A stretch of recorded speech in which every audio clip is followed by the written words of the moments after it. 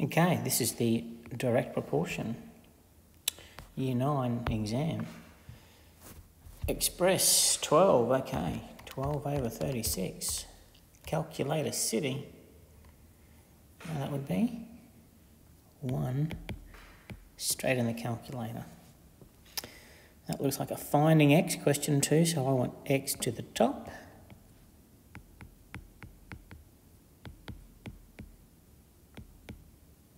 Yips. I'm going to multiply by whatever the number is under x. And I'm going to use my calculator.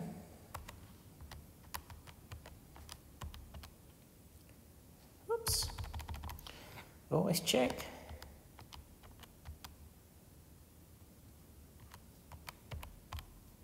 $56.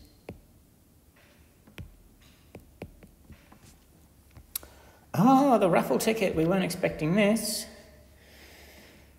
Okay, so it's a $20 raffle ticket. Tom is $6. So the key is to set it out like every time you've done this. Jerry. What do? We add them up. You can see I've actually given it to you, but that's okay. I'm a nice guy. Okay. So Tom gets 6/20 of the prize money, $5,000. Jerry gets 14/20 of the prize money.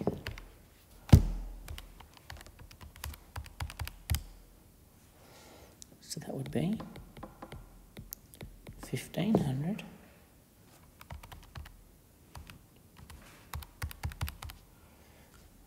And 3,500, and hopefully you recognise that you want to check your answer. Some of you can just see the answer, but please, it's okay, just use your calculator. Can you see that I'm apportioning the $5,000, so I'm checking my answer, just like we did in class. I don't know why I wrote that out. Okay.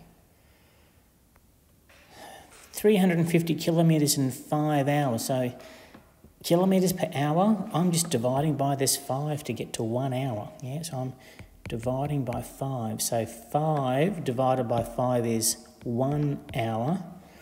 350 divided by 5. Yes, most of you can see that it's 70, but I'm using the calculator to show you that it's not really all that time sensitive. So it's 70 kilometres in 1 hour, and you'd write that as 70 kilometres per hour. This is a harder one, but remember you don't need to get them all. You got to give them a go though. 87 metres, 1 second. I'm going to multiply by 60 to get to 1 minute.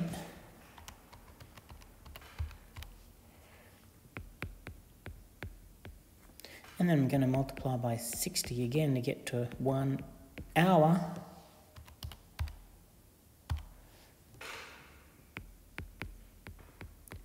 That's still metres, and I don't want metres per hour, I want kilometres per hour. There's my hour, but I've got to change that to kilometres. So that is actually 313.2 kilometres per hour. 3 tennis balls. So if you've done enough of them, you're just going to go, wow, ripper. I love finding X. So we're thinking balls, money. 3 balls. 8 balls, don't know. So that's our ratio equation. We want X to the top.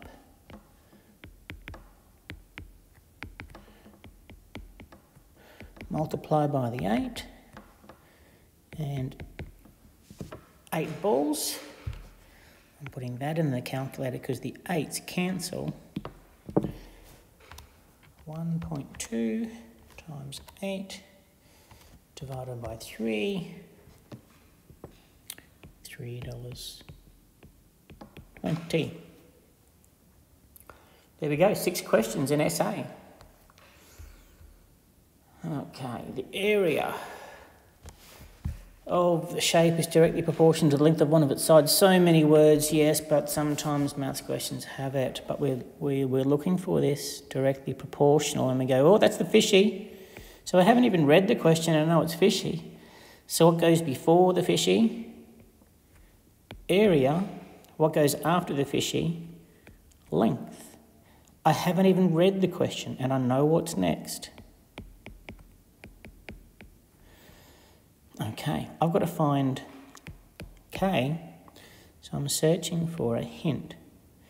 If the area is 8 when the side length is 2, the area is 8 when the side length is 2. And I want to get the K by itself.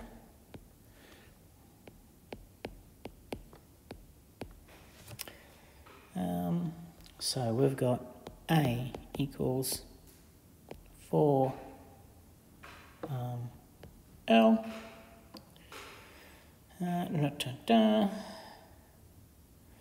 Determine the area when its side length is increased to 5. So I'm going to increase that to 5.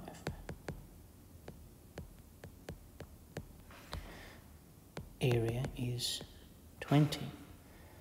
So there you go.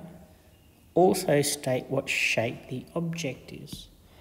I don't know whether you can see it, but that's L. So area, something times L. You've just got to have done your rules. I reckon that just looks like the area of a rectangle. So it's going to be a rectangle where the width is 4, because it's a 4, isn't it? This K is 4. We know the width is 4, and the other side is 5. So when the other side is 5, what's the area? 4 times 5. Sometimes it's easier to see, but there you go, it's a rectangle. Some people see that easier than others. Our taxi fare. Oh my gosh, that's a surprise. We're talking about a taxi fare. That's nowhere near our worksheets. You've never seen that before. Okay, so again, we've got the word directly proportional. So directly proportional. The fare is before, the distance is after.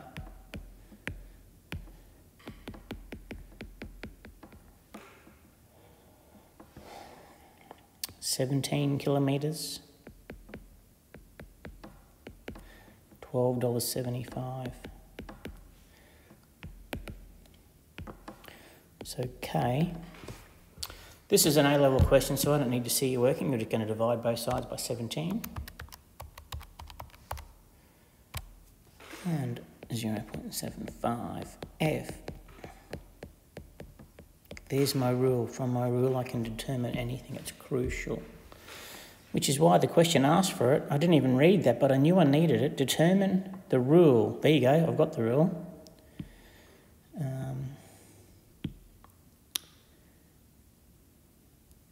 Calculate how much her total fare will be. So, it's interesting. She was still 14 kilometres away. So this is why it's an A. We've got to think about this. How far in total does she need to travel? She's 17 kilometres into the journey and she still has 14 kilometres to go. So how far is her journey?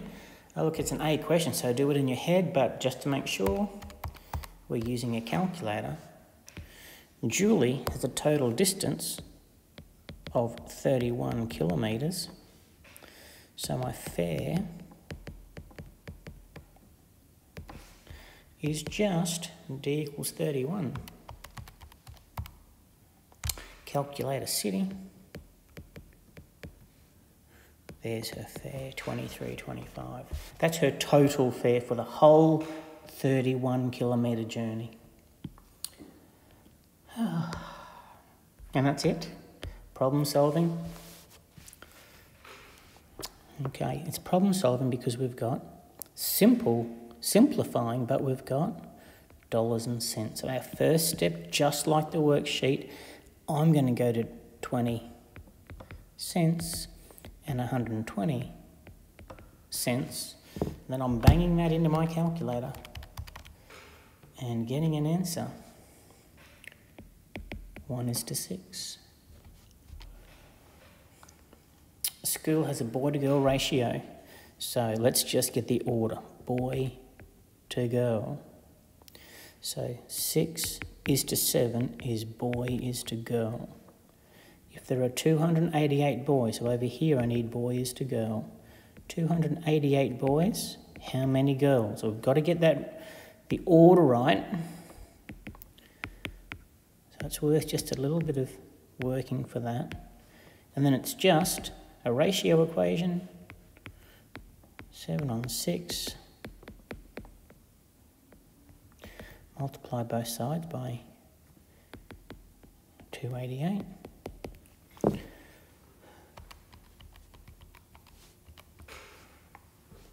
There is 336 girls. There you go. It would be nice if you said there are 336 girls. But you know what, if you get the answer, I'm just happy that you got the right number there.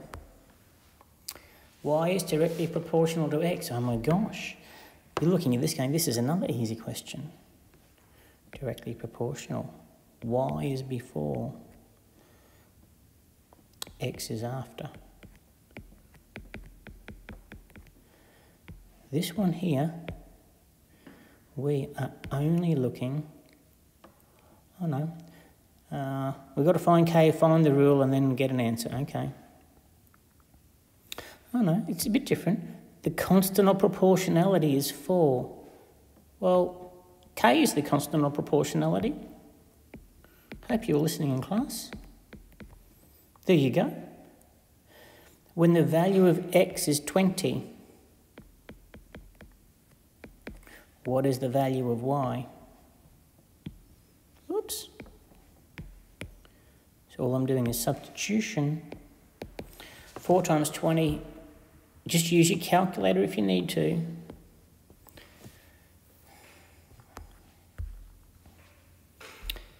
Fuel and distance. Who would have thought that this would be in here? So fuel and the words directly proportional. Fuel, distance. Here we go, 5 litres of fuel. So 5 litres of fuel for 100 kilometres. So K, so F. Oh, look, you could simplify that. You can put it to a decimal. I really don't care. Okay, I've got to read what the question says. Find how far you can travel. That's not much fuel. So this is my fuel. Fuel is 6.35. We want to, let's write that differently. This is a WB question. That's how you're looking at it. So you're getting rid of this 100. It's a 2-step equation from grade 8. So you get 5D equals 635 divided by 5. 635. How far can you travel? 127 kilometres. It's nice, I guess, to put the units on. Whew. In fine conditions, a bus driver averages. So we know that that 80 is going to be important in fine conditions. On a rainy day, he needs to go 20 kilometres less. So I'm happy just to write in there 60. Yep, so that's how fast you can drive on a rainy day. He's a safe bus driver. Good job, Mr. Bus Driver.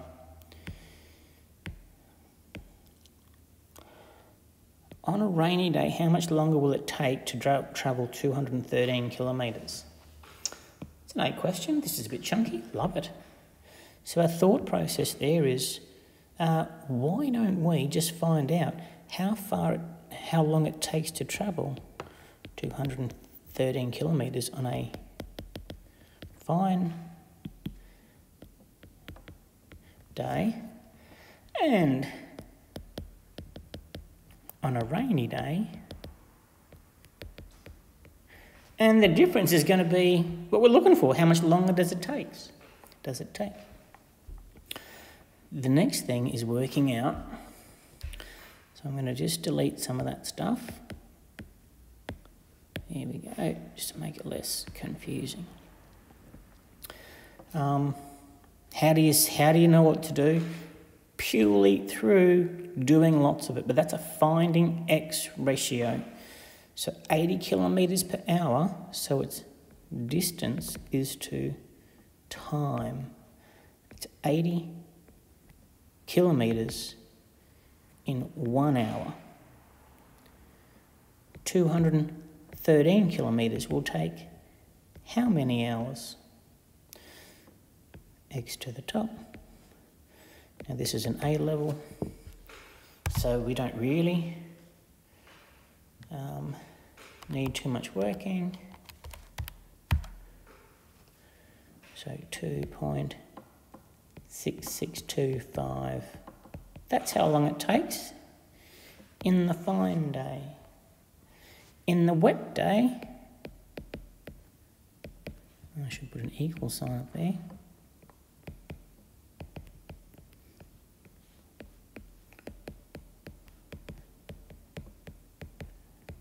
Just in case you didn't see it before. So they cancel. I didn't show you that line up there, but if you were doing this question, you don't need to put it in. X equals, let's just put that X over the other side. 3.55. So it makes sense that he's a lot slower, doesn't it? What's the difference?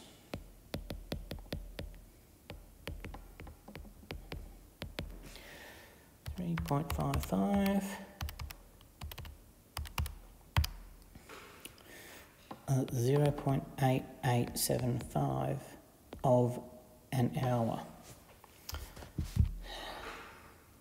So if you're getting that out, you need to be high-fiving yourself silly.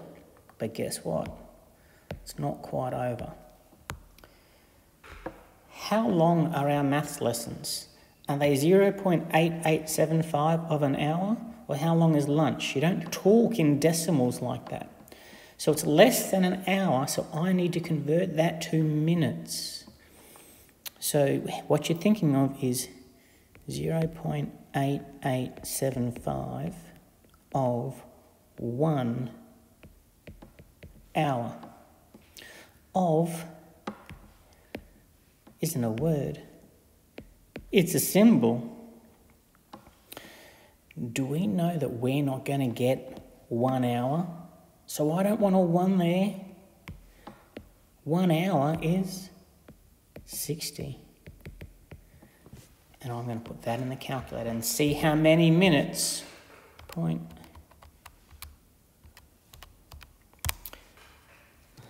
It's 53 and 0.25.